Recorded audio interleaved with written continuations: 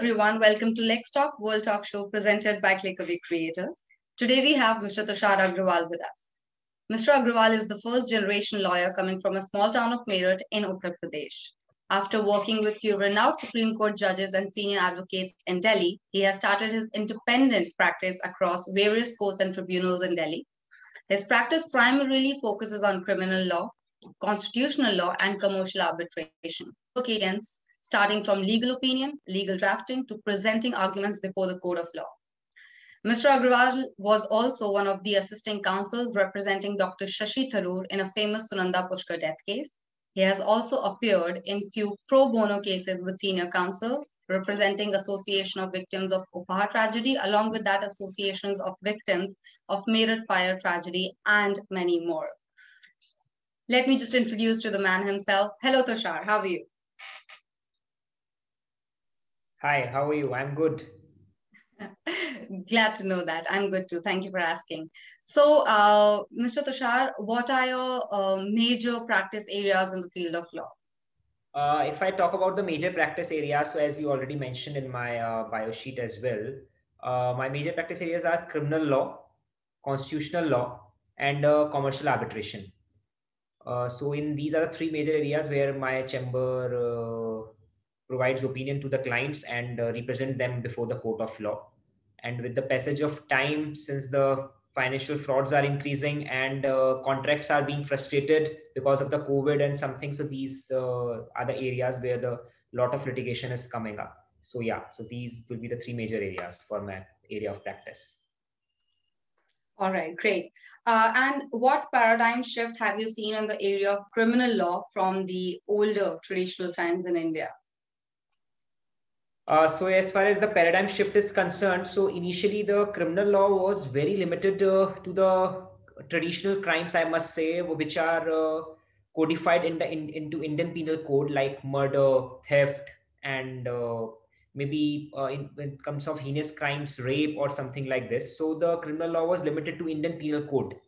But now with the passage of time, the things are changing from these heinous crimes to the financial frauds and the white collar crimes, where the very influential people of the society and rich people of the society, I must say, they are in the nexus with each other, are committing financial frauds, which is causing loss to the economy and exchequer of the country. So these are the offenses. That's why the government has come up with a lot of special statutes like Prevention of Money Laundering Act, Companies Act, where the Serious Fraud Investigation Office investigates about a fraud committed within the company. So these are some areas now where the most of the crimes are being reported, are being investigated, and that's why they are going for the litigations as well. So yeah, so this would be the major paradigm shift, I must say, in the criminal law.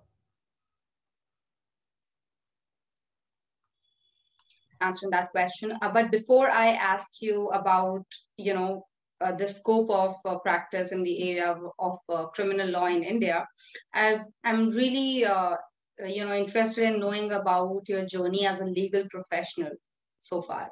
So can you please throw some light on that? Yeah, definitely. Sometimes it's very difficult to tell this thing in few words, but yes, I completed my LL.B in 2015 from Amity Law School, Amity University, Noida. So after that, I started my journey into the litigation practice by joining a senior advocate, Mr. Vikas Pahwa. He's a renowned senior advocate in Delhi, and he has a lot of he's an emerging practice and well-established practice in India, across India.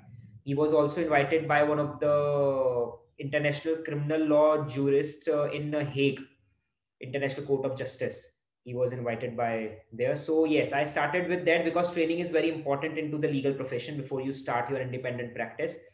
And then after working with him for a good amount of years, I started my own independent practice and started appearing on my own or something like this. So now, yes, initially sometimes since I'm a first generation lawyer, so it is really struggling and hard to establish your own practice, to build your own face value. But yes, with the guidance of your mentors, my mentor come trainer to whom I joined, and with the support of family, yes, today I'm here before you because since LexTalk World has recognize that some legal luminaries are doing well across the world. So yes, I am before you like this. Thank you so much for your kind words, Mr. Tushar, and also for sharing your journey with us. Now, getting back to the question that I'm really interested knowing an answer to, what scope of practice do you see in the area of criminal law in India? So as far as I already mentioned, since there is a lot of paradigm shift from the traditional crimes to the financial frauds, and so in India, the scope is really increasing. There are a lot of people who are doing civil, commercial arbitrations, but there are many few advocates who are into criminal law practice. And with the passage of time, since technology is coming into picture, so the scope of cyber crime, I must say, and when people are facing problem at the behest of many real estate builders who are committing frauds, or there are many companies, there are internal frauds being reported. So yes, with the passage of time, as far as the investigation agencies have become strong, and they have lot of tools to investigate about the frauds, and lot of cases are being reported, so there is a, since there's a dearth of good criminal lawyers, so yeah, the scope is really increasing. So if a person who wants to enter into criminal law, an advocate who is just passed out, he can join a good criminal lawyer office, and explore the scope of work. And yes, it's the sky is the limit, because if you want, but the key to get success in this field of criminal law is that you have to be patient enough to wait for the time, yes, you start getting the cases of the clients, and you start representing your client before the court. In few years, initial few years, we have to keep the patience, and if you pass those few years, then there will be no limit. You will be recognized soon, because since there are a lot of civil lawyers but not good criminal lawyers, so as far as you start doing good before the courts, and you start representing your clients before the courts, so you start getting recognition as well. And the criminal is always being very attractive to the people. Lot of celebrity cases are also there, where the media coverage is there, like I mentioned, so Shan Singh Rajput case. So there's also attraction towards these things when the criminal law is there, that you get a lot of publicity as well. So yeah, just spend some time in this law, and thus people will get to know that there are a lot of scope in this criminal law. All right. Wow. I was expecting an answer like crimes are increasing, so we need more criminal lawyers. Thank you. Thank you for answering that question again. Please tell us about your most memorable case and what are your key takeaways from there. Though I have an idea what your answer would be, because I really want that to be your answer. But please go ahead. So I'll take after my giving the answer, I'll just ask whether I matched your expectations. Sure. So here I would like to mention just two cases. One which I am still assisting one of the senior counsels when I joined him, Mr. Vikas Pawar. It was a case of Dr. Shashi Tharoor. He's a sitting member of parliament in India. So he was charge sheeted in a case of his wife, where she was found dead in a hotel. So he was charged for abetment to suicide in that case. That was a very celebrity and case in as far as the criminal case is concerned in India. Got a lot of media publicity as well, for obvious reasons. There's no requirement for mention that. So that in a high profile case, what used to happen, we used to handle many sensitive informations. So our responsibility was that whatever we say in the court, that can become a breaking news. So we have to be very careful in making any statement on behalf of Dr. Shashi Tharoor, and giving any bite to the media, or handling any case of like this. So it was a lot of exposure and experience for me. And the key takeaway was that when you handle such a high profile case, you have to be very careful, and whatever you say, just say so that it cannot harm your the reputation or the interest of your client, which is the ultimate thing for us, because a client has come to us to save his life from a criminal case. So yes, if we are making any statement on behalf of him before the court of law, so we have to be very careful, because any wrong statement can hamper the entire trial. And second, which I independently handled a matter in which a case of section 376, which is sexual harassment and rape, was registered against my client. So according to him, it was a false case registered by the female, this by the complainant, who said that my client committed a rape on the pretext of promise to marry. So, but my client's version was that the case has been registered to extort money from him. So, believing his version and having some proofs regarding that, we filed a complaint in the jurisdictional police station, but police didn't register any FIR for the extortion. And then we file a application before the magistrate court, where the magistrate has the power to direct to the police to register an FIR if a cognizable offense is made out. So we fought our case there, and finally I got successful in getting an FIR registered under for the extortion against the girl who filed a false case against my client. So the key takeaway for me for there, initially on the version of a female, because our in Indian laws are female protected, considering that they got a protection and they don't get undue harassment at the hand of other parts of the society. But since they are being misused also, so if we see prima facie, so we find that yes, the male part is wrong and he should be punished.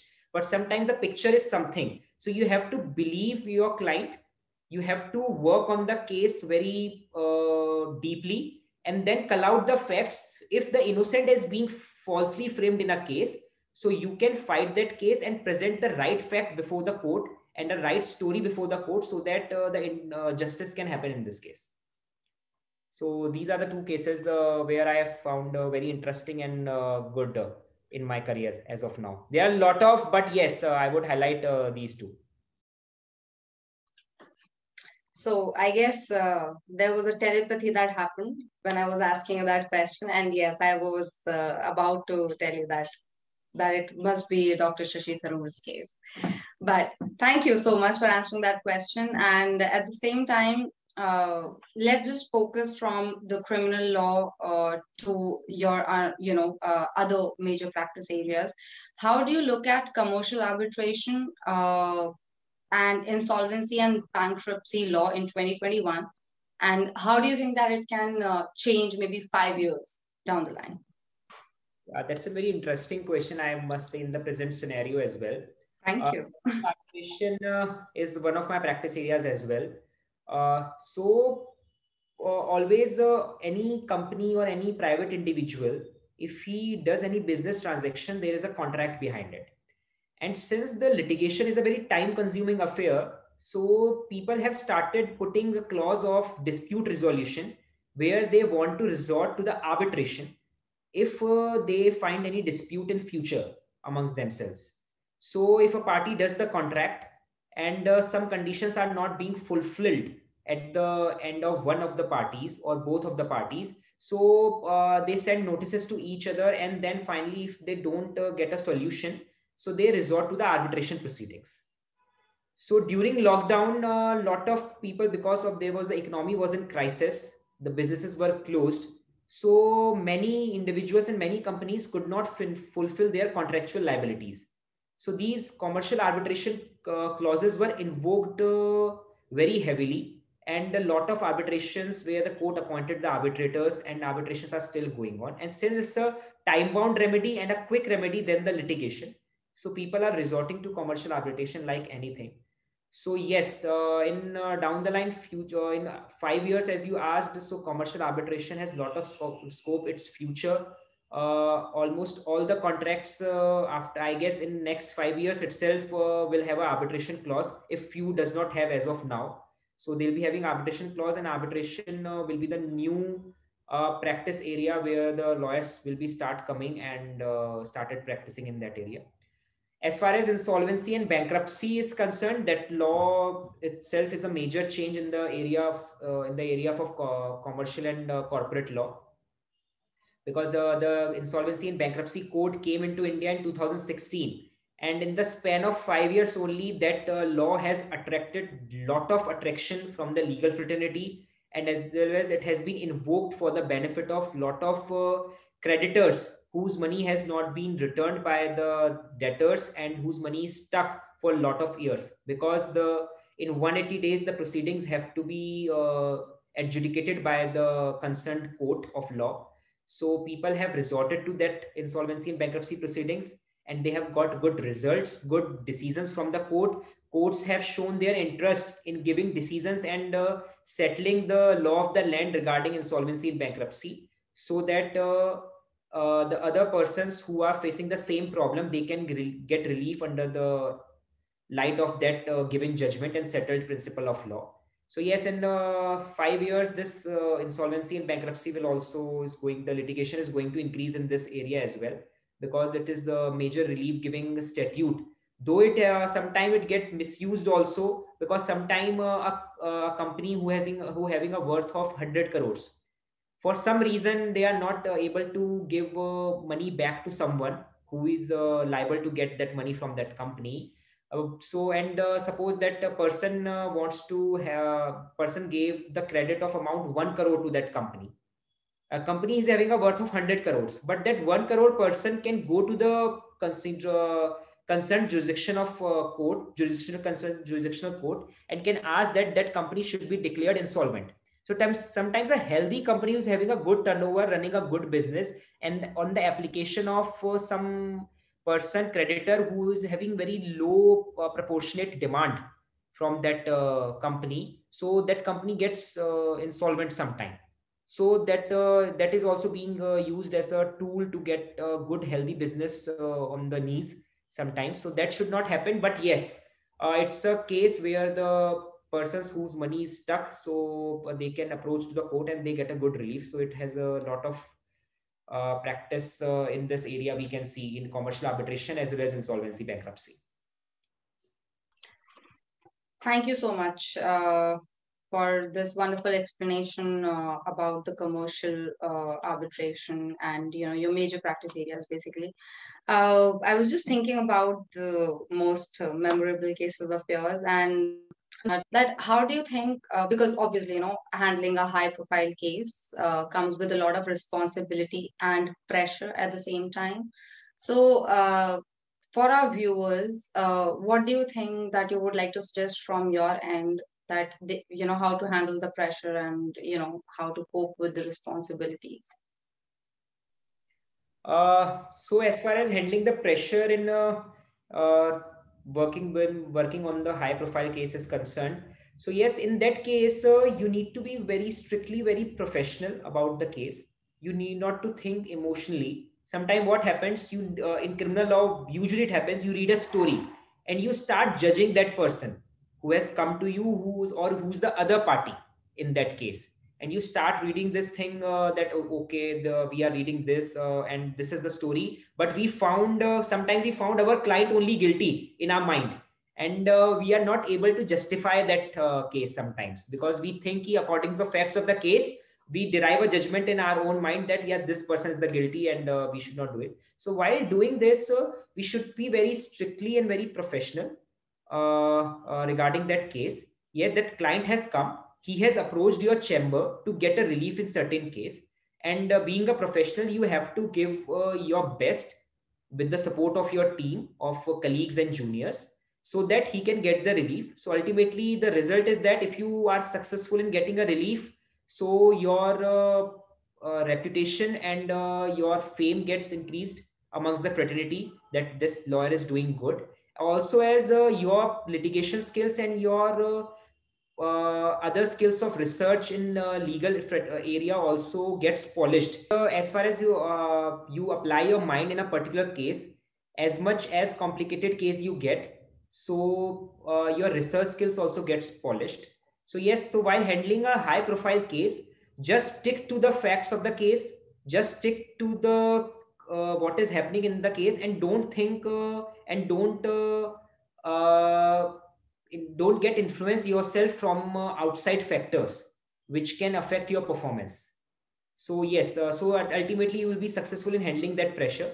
Otherwise, if you think too much about the case and you will allow the outside factors to influence you, so yes, you will start feeling that you are doing something wrong, or you are doing something you should not do it. And sometimes in that pressure also you commit a mistake which should not happen. So just be calm, just work as a professional and stick to the case without thinking anything.